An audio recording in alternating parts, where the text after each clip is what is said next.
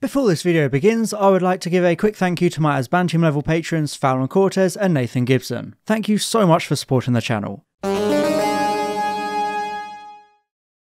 Hello everybody and welcome back to another Doctor Who lore video covering Series 1. I already spoke about the Slitheen and other Raxacoricofallapatorians before, but I didn't really go into depth about one of the most important members of the species, Blon Fel-Fotch, the villainous Slitheen introduced in Aliens of London and returning later on in Boomtown. Blon was a fun villain able to perfectly balance comedy and threat, but her story is actually deeper than her TV appearances make it seem. Expanded media has given us a glimpse into Blon's past, her time as Cardiff Mayor, and her ultimate fate after the events of Boomtown. So I thought I'd explore the rise, fall, and rise again of Blon Fel-Fotch Pasamir de Slitheen, and as always, beware spoilers for these stories.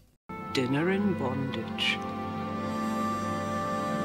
Works for me. Like all Slitheen, Blon Fel-Fotch was hatched deep underground in a cave on Raxacoricofallapatorius. This was a family tradition of sorts, with the newborns having to burrow their way out to survive against all the odds. She succeeded and then eventually took part in her first hunt at the age of 13, winning in the darkness. Whilst not all Raxacoricofallapatorians were evil, the Slitheen were one of the most infamous clans thanks to their criminal practices and black market dealings. Blon Fel-Fotch knew any refusal to take part in the family business would lead to her father feeding her to venom grubs, so she joined the Slitheen even if her mother tried to kill her multiple times, if the Torchwood audio sync is to be believed. Boomtown seems to imply that Blon may have been married at some point, although she might just have been referring to Margaret Blaine's husband if she had one. Married or not, Blon never had any children, but she did have at least two brothers, one of whom was Jakrasa Fel-Fotch, the ringleader of the Slitheen invasion of Earth in 2006. Jakrasa became the Prime Minister under the disguise of Joseph Green, until he died. As part of this scheme, Blon Fel-Fotch killed Margaret Blaine, a senior member of MI5, the UK's counterintelligence and security agency. We don't know much about the original Margaret Blaine, but Boomtown implies Blon killed her personally, and Sync elaborates that Blaine died screaming, with the Slitheen then using Blaine's skin to infiltrate MI5 and the UK government as part of her family's plan to destroy the Earth and sell its remains as fuel for starships. Blon was one of the most hands-on Slitheen during the crisis, hunting down Rose Tyler and Harriet Jones before taunting the Doctor himself because she enjoyed the hunt that much, gleeful at the smell of fear. However, when the Doctor and Mickey Smith blew up Downing Street, all the Slitheen seemed to be dead, including Blon Fel-Fotch herself.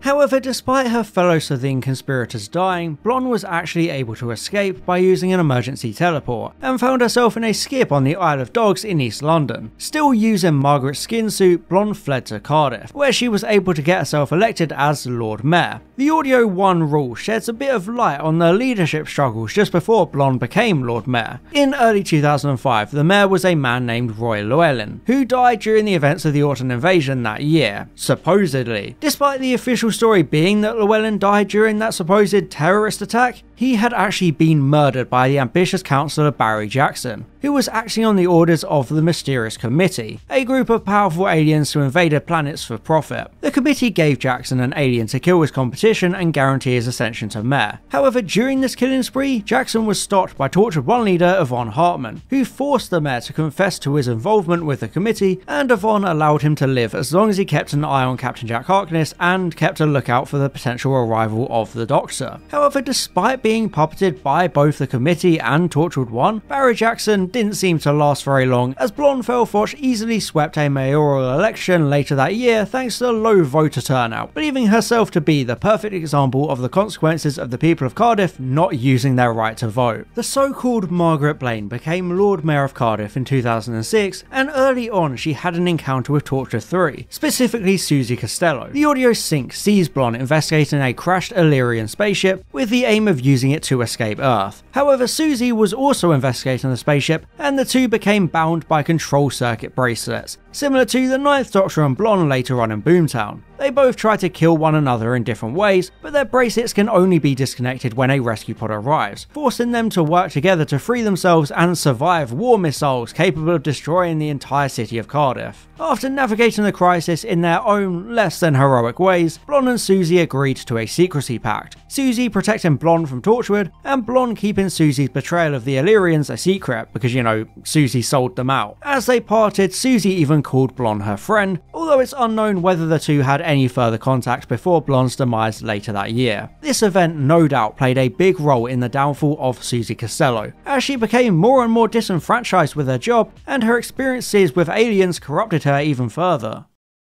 One of Margaret Blaine's main projects as the Lord Mayor of Cardiff was the Blade Drwg project, a proposed nuclear power plant in the heart of the Welsh capital city. As we see in Boomtown, Blon killed anyone who looked too much into the project or threatened to expose the danger it posed, because she actively wanted an accident at the power plant to combine with the Cardiff Rift and destroy Earth to allow her to escape back into space. This sinister plan highlights the intelligence and cunning of Blon Fel-Fotch, willing to do whatever it takes to achieve her goals, along with her lust for revenge on Earth, a planet she seemed to particularly hate even before the loss of her people. This patient and brutal plan to blow up Cardiff and Earth as a whole almost succeeded when the Doctor attempted to arrest her, with her extrapolator opening the rift through the TARDIS and causing a big earthquake in Cardiff Bay. The episode sees the Doctor take Blon to dinner to pass the time as he tries to decide what to do with her. Of course, punishments on Raxacoricofallapatorius were brutal, criminals being lowered into a vat of acetic acid and boiled alive. Whether it was a fear of this fate or genuine remorse, Blon seemed to be terrified of returning to her native planet, trying to convince the Doctor to spare her by pointing out his own flaws and nature as a killer. However, despite all those claims of innocence and requests for mercy, the repentance was all just an act to get the Doctor to drop his guard, with Captain Jack accidentally activating the extrapolator and causing a big earthquake in Cardiff, only for Blon's plan to backfire as the device opened the heart of the TARDIS itself, regressing the villain back into the form of an egg. This essentially killed her and reset Blon, the Doctor taking her back to her home planet to be reborn to a different Raxacoricofallapatorian family. Due to her nature as a high-ranking elected official, Margaret Blaine's disappearance after the Cardiff earthquake was reported by UNET on the 8th of October. However, in the Twilight Streets, Blaine's secretary Idris Hopper claimed that the so-called official answer was that the mayor was among the casualties of the earthquake, rather than, having been regressed to an alien egg. Just a side note, Captain Jack Harkness tried to retcon Idris over dinner, hoping to wipe his memory of Jack and the Doctor, but the pill actually failed, which is apparently something that could only happen to 1 in 80,000 people. The book also mentions that Captain Jack tried to sleep with Idris knowing the secretary wouldn't remember it in the morning, which is a bit,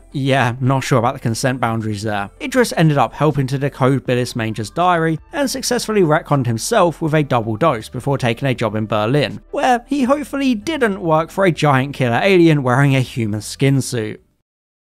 But what happened to Blon Fel-Fotch herself after the Doctor returned her home to live a new life? Well, according to Russell T Davies's The Writer's Tale, the Doctor and Donna would have encountered a young Blon Fel-Fotch in the Shadow Proclamation during the events of the Stolen Earth. It would have been revealed that she was adopted by the much nicer and less criminal Jingathene family, taking on the name of Margaret. This scrapped plot thread was actually picked up in the comic A Confusion of Angels, where we find out that Margaret has somehow kept her skin suit and joined the Shadow Proclamation as a detective inspector, since the Shadow Proclamation is basically the outer space police. When we meet Margaret in A Confusion of Angels, she's working with the Jadoon, who are led by Captain Nibri, boarding the container ship Jaden, where the 12th Doctor, Bill and Nardole are facing off against Weeping Angels. It's here that we can see just how much Blon Fel-Fotch has changed now that she has been reborn as Margaret Ag Chris Thera Ford Jingathene. She's a lot more courageous and brave, standing up to the Weeping Angels and even decapitating one with her Raxacoricofallapatorian arm. It's a great story to show how her cunning and leadership abilities can be a powerful force for good now that she's working for the Shadow Proclamation. And she even defends the Doctor from a death sentence, so it's proof that the 9th Doctor was right to give Blon Fel-Fotch a literal second chance at life. And that's the story of Blon Fel-Fotch, a really interesting villain who was originally only meant to exist in Aliens of London and World War III, but actor Annette Badland impressed Russell T Davies so much he wrote Boomtown to include Blon Fel-Fotch again. This gave her a lot more to do, and it's interesting how expanded media has continued to build upon the story of Blon before and after her time on the show. She went from being a merciless, scheming monster to a determined and heroic champion of justice, which is just a brilliant story of redemption. She may not have have the deep backstory of other Series 1 characters like Clive Finch or Henry Van Statten, but Blon Fel-Fotch is still a really fascinating and multi-layered character who shows that the Slitheen are more than just farting aliens in skin suits, and it's nice that expanded media was able to show us that happy ending for the character after her fate was left somewhat unknown at the end of Boomtown. But yeah, that's the story of Blon Fel-Fotch. I hope you learned something new in this Series 1 lore video. Thank you very much for watching, and I'll see you next time as we take a trip to Satellite 5.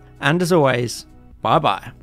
And I'd just like to quickly thank my Bantam level patrons, Fallon Cortez and Nathan Gibson, my Diamond level patron, Glenna Clark, my Platinum level patrons, Matthew Burns and Maximilian Foreman, and all my Gold level patrons, Boots, Daniel Shillito, Franzorn aka Lan Vortex, Leigh Marie Farrell, Robert Hock, Spangy Boy, and Tom Azar. Thank you so much for your support.